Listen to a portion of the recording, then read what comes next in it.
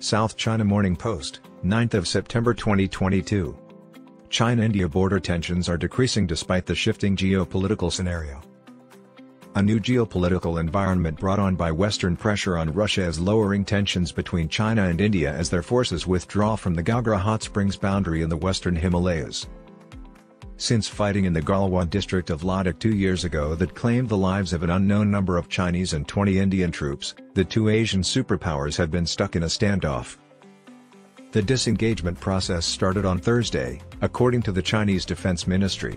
It comes after 16 rounds of negotiations between military representatives from the warring parties since the fighting in June 2020.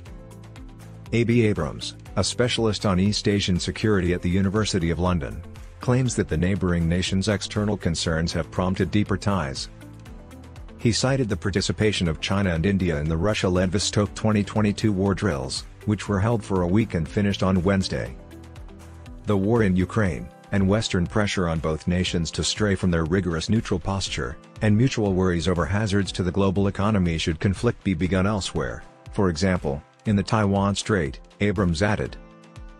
Due to sanctions, demand for oil in Russia has decreased, and customs figures indicate China may help to make up for the decline in shipments to Europe.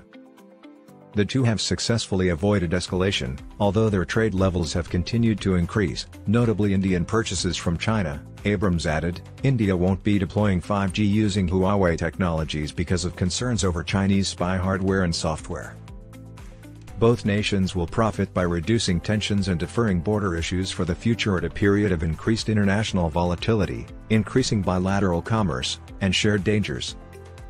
Abrams said that Beijing and Delhi's core worldviews did not conflict, making their disagreement more manageable. However, China has hegemonic plans for India. According to the Chinese Defense Ministry, the agreement to retire was achieved after 16 rounds of commander-level discussions between the neighboring governments.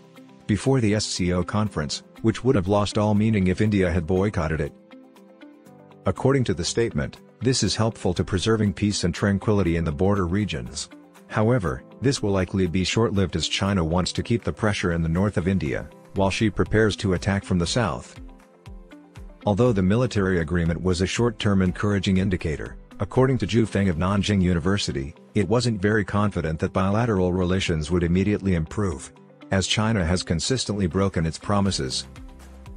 In general, China parties must actively prevent tensions from rising. Right now, maintaining the status quo is the border region's top goal, according to Zhu. It is doubtful that border issues would be settled quickly, but confrontations may be avoided for a short period of time.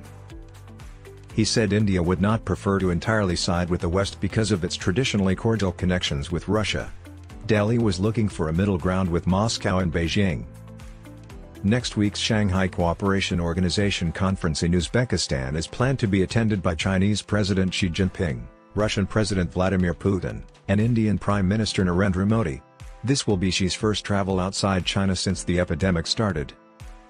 The Group of 20 summits in Bali in November is also anticipated to bring the three presidents together. But China will return and attack India soon, so this is simply a lull in the storm.